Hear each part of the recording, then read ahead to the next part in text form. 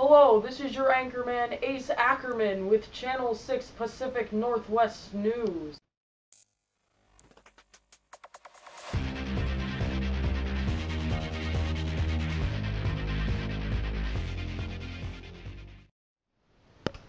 Today, we have a shocking new development on the sustainability of the Puget Sound and its wildlife. Our lead reporter is on the scene with a special interview on the Puget Sound's whale population. Good afternoon, this is Bonnie, a volunteer here at the Langley Whale Center on Whidbey Island, and I'll be interviewing her about the local orca population of the Puget Sound. Great. Okay, so first question, how important are the orcas to the Puget Sound?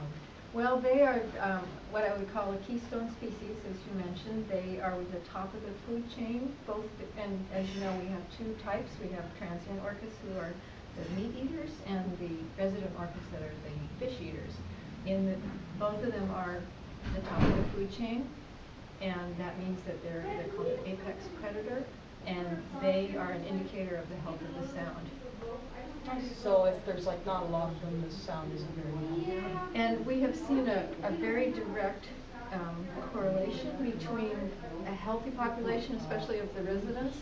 Like this year, as you probably know, we have 5 new babies. That means that in the last 2 years, we had good salmon runs.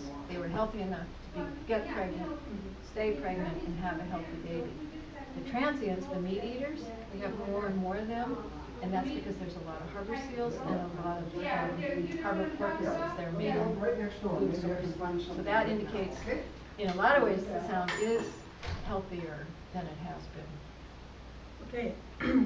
So what do you believe, I know it's been the population has been getting lower since people originally started being here, but what do you believe a good target population should be? Well, when I first started paying attention to whales in 1994, we had almost 100. And I think according to the Center for Whale Research up on San Juan Island, that a good population would be somewhere between 100 and 110 of the residents. And of course now we have 81. So despite the new babies, we're still having problems. And if we don't have good salmon runs, then their population is going to continue to drop. We don't know exactly how many transients we have, but that's expanding. They're healthy, they're having babies, so for them it's better. Okay, so how do you think that people in Washington affect the orca population in the Puget Sound? There's a lot of ways. They're really called urban whales because we're right next to Seattle, and they do go down even all the way to Olympia. And there is pollution in the water, unfortunately. There's toxins that, even though we stopped using PCBs and things like that, they're still in the water.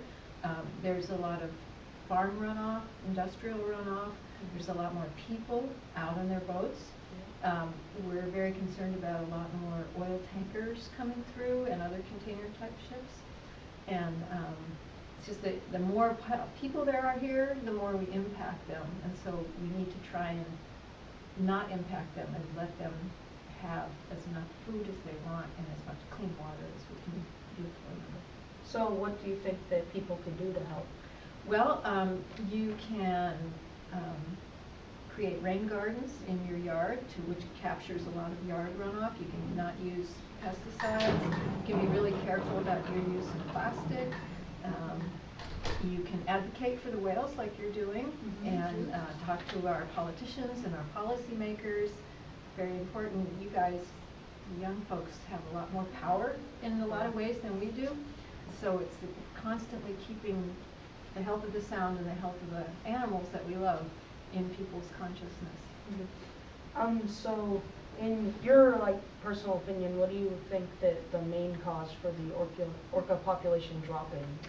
Well, the primary cause for the residents is that they overall don't have enough to eat. There's not enough salmon. There's other causes, like I said, the health of the sound, with the pollution. There's sound problems with sonar testing. There's years ago when there were captures, a whole a big group of whales were taken away from here, and therefore they weren't allowed to contribute to the population. And so that impacted them. But the main thing is the lack of salmon for the residents. And so if we can do everything we can to help the policymakers create more salmon, then they'll be better. Yeah. So, how does the changes in orca population help us determine how healthy the sound is? Well, like I said, there's a very direct correlation. We have good salmon years. The next, say, 2 years for the orcas are good. When we have bad salmon years, their population drops within the next 2 years.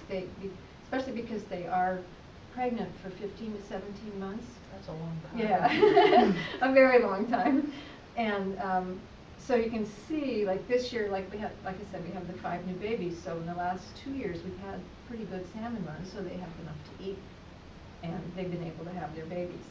When we don't, they don't, and then they also, some of the older ones start dying. Yeah. Maybe they wouldn't if they had enough to eat. So, do you know, like, of any other keystone species in the Puget Sound that are showing effects of the pollution and that may affect the orca population and the overall health of the ecosystem? Well, and the good news is, like I said, we have more harbor seals and harbor porpoises, and that's good for the transients, and that's why we see more and more transients. And we do also see more humpback whales, which are also, very large keystone. So that's good news. That means there's a lot of small fish for them.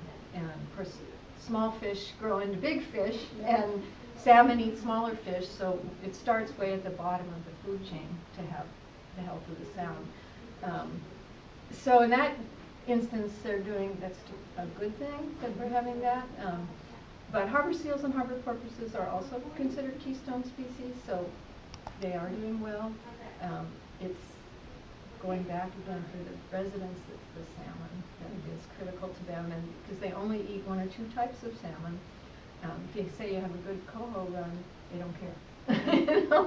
They want Chinook, and their second choice is chum. So that's really important to them. Right. Well, thank you very much for answering my questions. Thank you so much for doing this. Thanks for that. It has come to our attention that the Puget Sound is not as clean as we thought. An average of 26,600 gallons of water fall on a single home each year. And with an average of 4.5 million homes in the Puget Sound region, that is over 14 million pounds of toxic chemicals entering the Puget Sound annually. Now, is that the kind of water you want to be fishing in? But lucky for you, we have some top tips on how to reduce your pollution on the Puget Sound. One way you can reduce your pollution is by planting a rain garden. Now, what rain gardens do is when water comes down off of roofs or sidewalks, all the water runs into it, and all the soil and plants filter out all the pollutants and turn them into nutrients for the ground. So all that gas and stuff from the sidewalks and stuff from the roof does not go into the river or the Puget Sound, and everything is good. Another way you can reduce your car.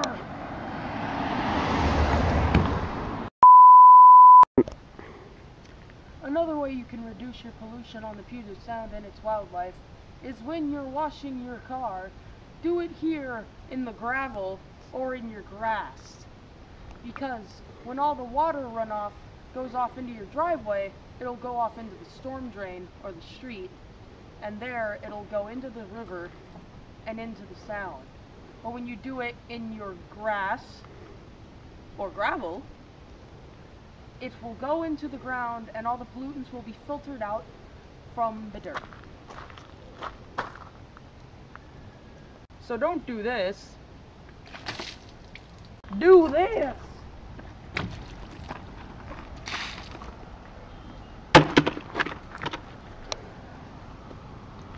Breaking news! We have a live report now that there is a pollution in progress. We are live on the scene with police officers that are delicately handling the situation. No! You realize what you were about to do? No. By dumping that soda into that drain, it was gonna go into the river and make its way all the way into the Puget Sound and mess up with all the fish and the entire ecosystem down there. Now, come on, buddy. You're going to the slammer.